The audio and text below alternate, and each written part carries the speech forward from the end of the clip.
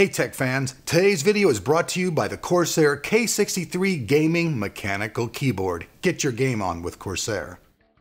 Hey tech fans, what is up? Good news, you guys all know it probably as well, but AMD has announced that they will be releasing their brand new Ryzen 3 CPUs on July 27. So that's just right around the corner, baby. And they've got two models that are coming to market right now. The 1200 and the 1300X. Now, both of these CPUs feature 4 cores and 4 threads. They also feature 8 megabytes of level 3 cache. They support DDR4 2666, and they also have 65 watts of TDP. So on paper, these things sound absolutely amazing. At least I think so.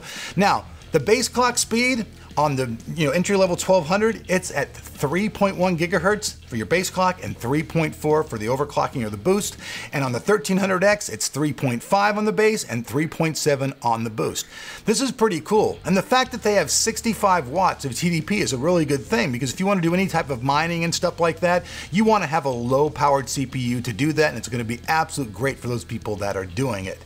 Now, right now, Intel really, I don't think, has a CPU with any of their new Kaby Lake stuff that's going to be able to compete at price performance ways to these things. They're just way more expensive. And one thing that's really nifty, one thing that's really interesting, is that inside of an i3 is only a 2-core CPU. So both of these CPUs right off the bat have more core power underneath their hood. But here's the caveat about these new Ryzen 3 CPUs. There's no SMT.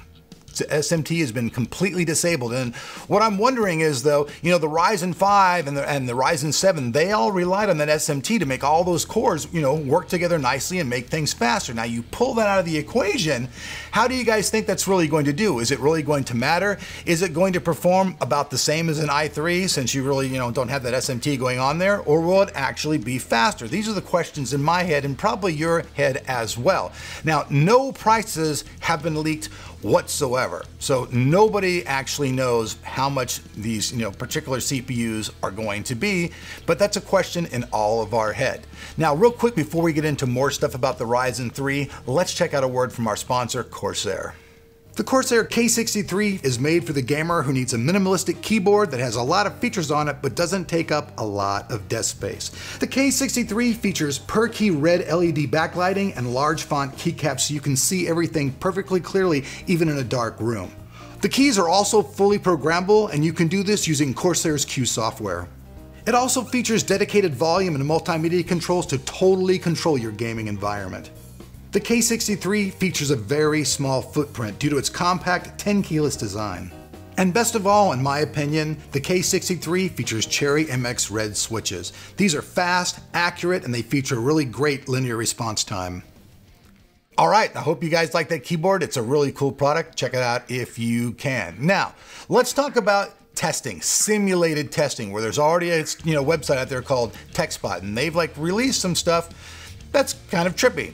They basically taken a 1400, disabled the SMT, clocked it down to what the AMD Ryzen 3 will be, and then released those scores. Now, these scores, although you should take them with a grain of salt, they're actually kind of interesting for doing this. Now, I don't think the numbers are going to be totally accurate. There's just no way that I think they're going to be perfectly accurate, because this is like a simulated thing, kind of a guess, but it's still interesting to check them out. So real quick, check this out.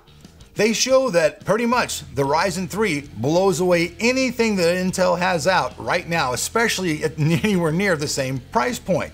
Now, how this is actually going to translate into real world testing and stuff will be really, really interesting. But just for now, it seems like on paper, hey, the AMD Ryzen 3s are kicking some serious ass. And I mean, let's just face it, if they can come to market with like an $80 CPU, I'm talking about for the 1200, and $120 for the 1300X, that's going to be very interesting. Now, one thing you guys should note as well, the Ryzen i5 1400 is very, very similar to the 1300X. So I don't know if people are really going to want to buy the 1300X. They'll probably want to buy the 1200 because the 1400, it has 4 cores, 8 threads.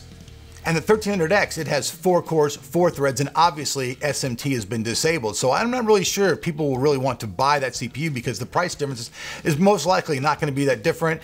And you're going to want to have that SMT, and you're going to want to have those 8 threads if you want to get the absolute best performance in gaming. But right now, we're talking about the budget market. And for years, Intel has just dominated all over the place as far as performance goes. We know this dance, it's been going on for years.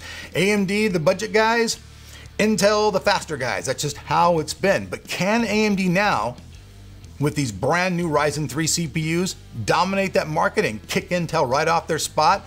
I mean, lately there's been a lot of weird shit going on with Intel, and it's just really, really strange. I know they've been doing wild, crazy rants and just weird stuff.